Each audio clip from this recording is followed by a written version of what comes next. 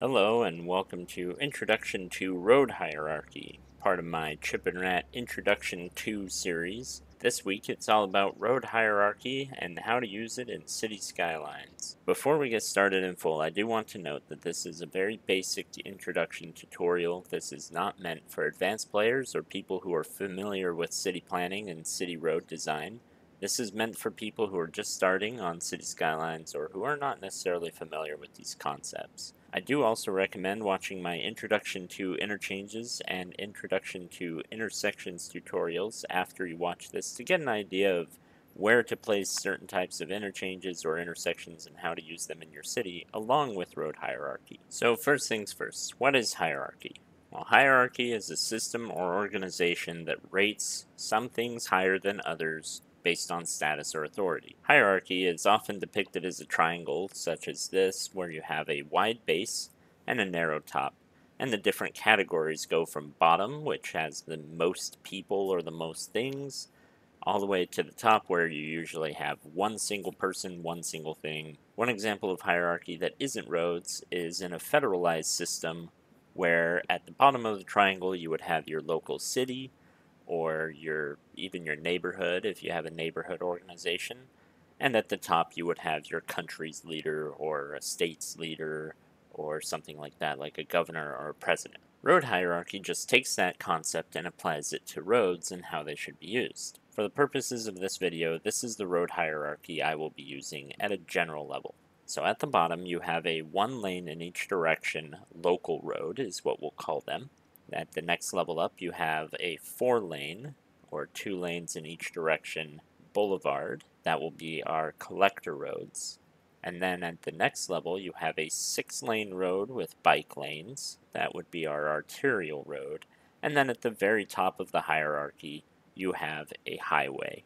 And I have one highway going in each direction. So I use some terms to describe these roads, such as a local road, a collector road, an arterial road, and a highway. So what do those mean?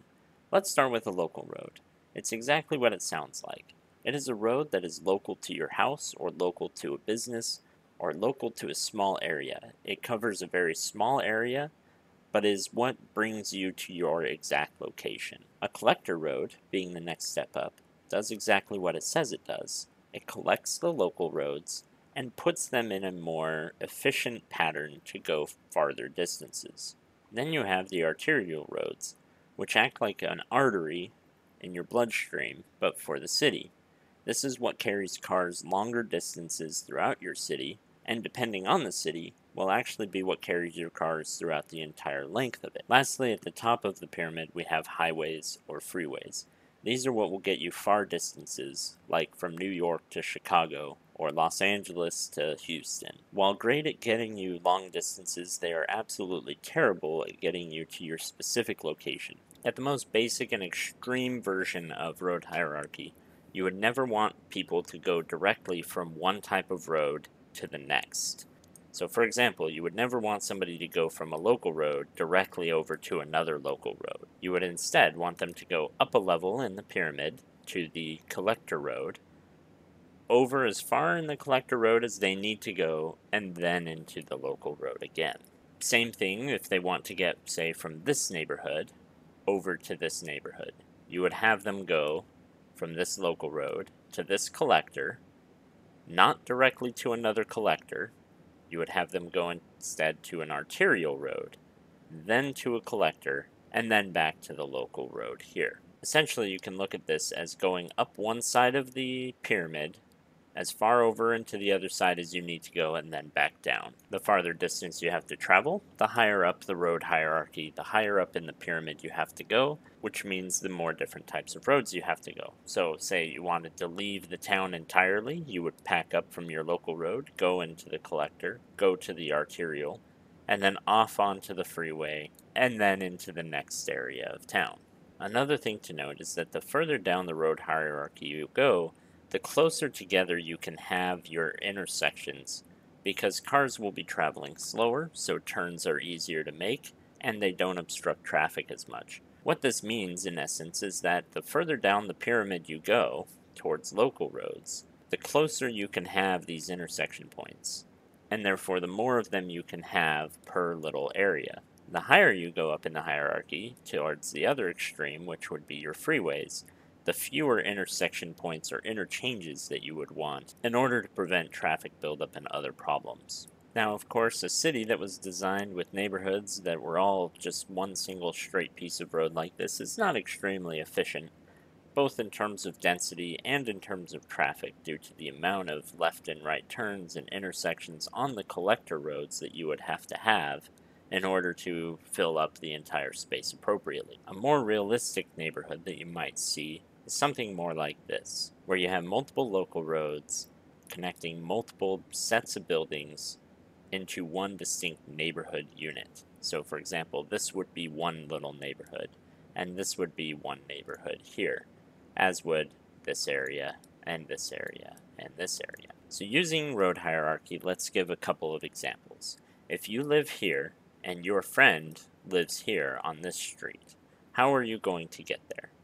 Well, there are two ways. You can go through the local roads this way, and into here. Since this is in the same neighborhood unit, this is perfectly fine, and as a city planner, I would be more than happy with that result. They could also theoretically go from here into the collector road and down here. I would not be as happy with that result because they are now leaving their same neighborhood unit to go back into their same neighborhood unit. Now let's take this same house, you live here, let's say, and your friend lives over here. In order to get there, there is no possible way to get there via local roads. You can't hop over to here, and you can't hop over to here. You have to go either this way to this collector, all the way down, and then into the local roads, or you can take the local roads and still end up in the collector and end up there. You are forcing people who are in one distinct neighborhood group to use a collector road to get to another distinct neighborhood group. Continuing this example, let's say that this is where you work, and this is a business park area, and you live here.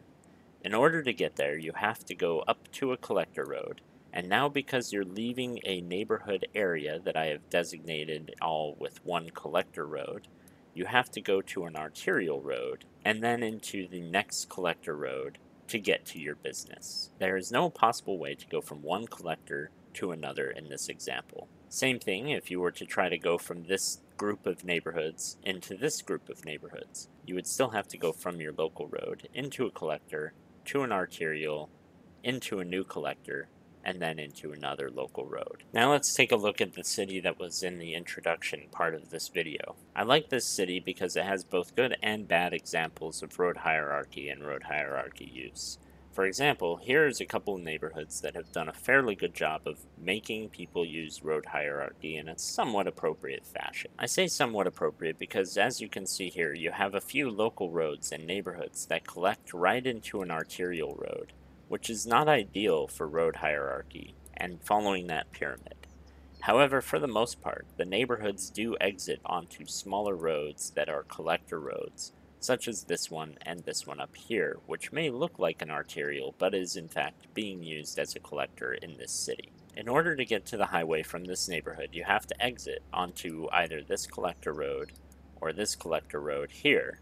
You can't exit directly onto the arterial, which is more ideal. You then have to follow one of these collectors over to an arterial, such as this road, or in this case, you follow it to this road, travel down the arterial road here, onto another arterial road here, and then onto the highway. In a much worse example, however, here you have a bunch of neighborhood roads that are going into a collector here, but also into an arterial road here and here. In this city, this road that has the train station attached to it is even actually a highway. It's not just an arterial road. It is actually designated a state highway. Having a bunch of neighborhood roads go into it significantly slows down traffic and adds a bunch of unnecessary intersections here that have to have lights and slow down everyone else from getting into it. However, with a zoomed out picture, you can see that some road hierarchy principles have been used to great effect. If you look at the freeway, in this case the highways in city skylines, you can see that they have very few entrances and exits relative to the arterial roads, and the arterial roads have relatively few entrances and exits compared to local roads and collector roads. This city did not do a particularly good job of using collector roads, and instead uses arterials as mostly collector roads for local neighborhoods. As with almost everything, art, English, and even flag design or road hierarchy, some rules are meant to be broken. Of course, the key thing is knowing when to break the rules and when to follow them. Here's another example of what I think demonstrates fairly good road hierarchy use and design. This is the city of No Roundies that we built entirely on my Twitch channel, twitch.tv/ChipNRat. If you're interested in watching me build cities and do different things with them, go and check it out. A good way, in my opinion, to check your road hierarchy and how people are using your road is to use the traffic routes button, which can be found on the left side of your screen right here. When you click on a road, such as this highway ramp, you'll get everyone who crosses across that road and where they come from and where they're going. In this case, you can see that everyone exiting this highway is immediately going from the arterial road here into a collector road here, and then exiting into a local road into their neighborhood here or over here. Some people are going to shops that are located on the collector road, and other people, mostly trucks, are traveling through the city to get to the other side. As for where people are coming from, if we pull up only the private vehicles, you can see that there are people who are traveling all the way from down here to get to the highway to go over to here. However, most people are coming from outside of town, the airport, or outside of town this way, and using the freeway to travel a vast distance to get into those local neighborhoods and shops. If we pull up another exit, such as this one coming off of my interchange that I've nicknamed Spaghetti here, you can see a similar story for all of the vehicles coming out.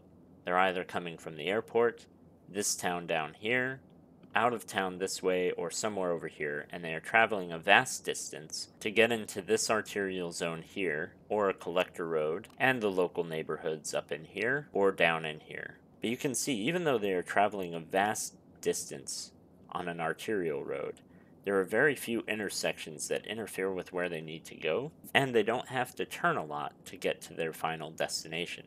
They can take one direct road, and they don't have to go from one arterial to the next, to the next, to the next, or from one collector to the next, to the next, to the next. To summarize, road hierarchy at its basic level is intelligent use of smaller and smaller roads to get you closer and closer to your destination. As a city planner, it's important to know what road hierarchy is, and how to use it, and when to use it, but also it's important to know that you won't always be able to get it 100% right, and that sometimes proper traffic management means breaking road hierarchy just a little bit to ensure that cars can get somewhere more efficiently.